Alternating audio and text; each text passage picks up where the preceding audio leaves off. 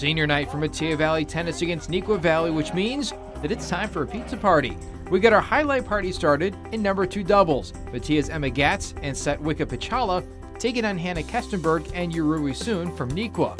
The Mustang duo picks up a point early, playing near the back line, but forcing the Wildcats into a tough return that finds the net.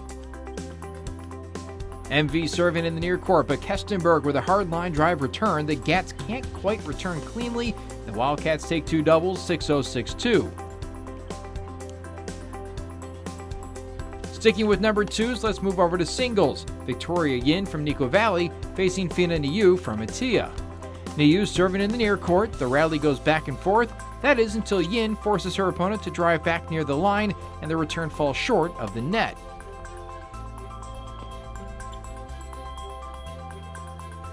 But Niu would settle down and take control from there. Here she is getting an ace to secure the first set, 7-5.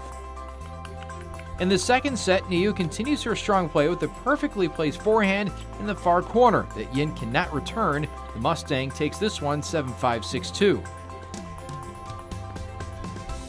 Key matchup in number 1 doubles with seniors Taylor Goldman and Isabella Palm playing their final home meet against Sofia Ramos and Emily Payo of Neuqua. Goldman is Metea's all-time leader in wins. The Wildcats get off to a great start. Payo and Goldman rally back and forth until Ramos jumps in for a quick return at up the middle for the point. NV takes the first set 7-6.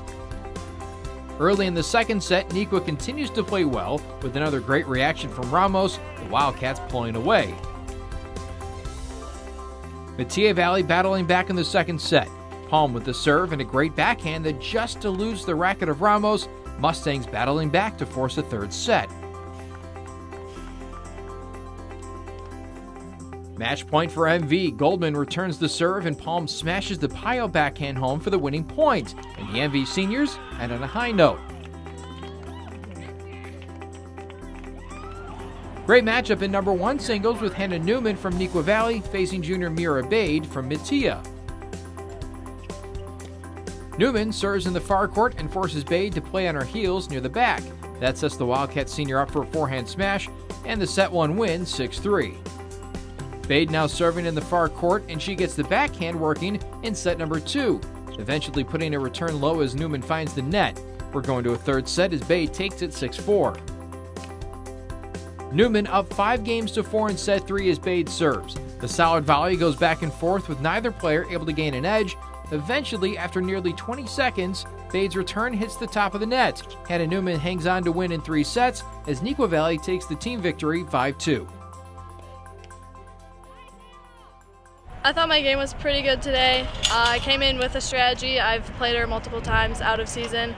So I basically took that strategy throughout the whole match. It obviously didn't work for the whole time, but I had to adjust a little bit. And I'm hoping to keep working on that strategy and use it against other people. Well, I felt like we really, starting the second set, played a lot more aggressive. Like, we just couldn't be afraid of hitting the balls and taking chances.